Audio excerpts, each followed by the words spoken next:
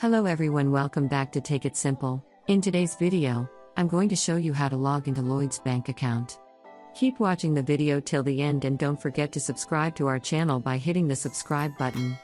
Press the notification bell icon so that you'll never miss another update from us.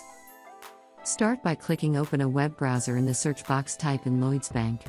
Come and press the enter on your keyboard.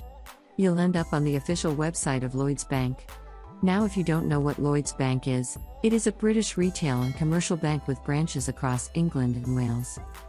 If you'd like to log into your account on Lloyds Bank, you'll need to click on the log on the button in the top right corner.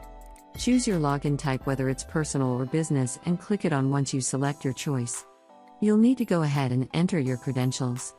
In order to log into your account, start by entering your user ID in the text box. Now, head over to the next text field and type in a password for your account.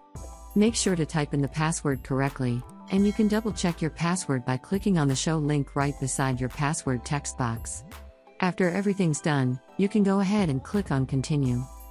But in case you don't remember your login details, i.e., your user ID or your password, you can click on this link right here that says forgotten your login details. Follow the instructions, and either look for your user ID or reset your pathway to a new one that you can remember easily. Make sure to uncheck this box if you are using a public or a shared computer.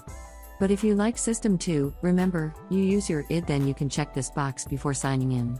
After everything's set, click on continue and you'll be logged into your Lloyds Bank account with just a simple step. I hope you found the video useful. If you did, go ahead and give it a thumbs up. Feel free to comment down below in the comment box if you have a question or feedback. I'll be back soon with more tutorial episodes again. Thank you for watching.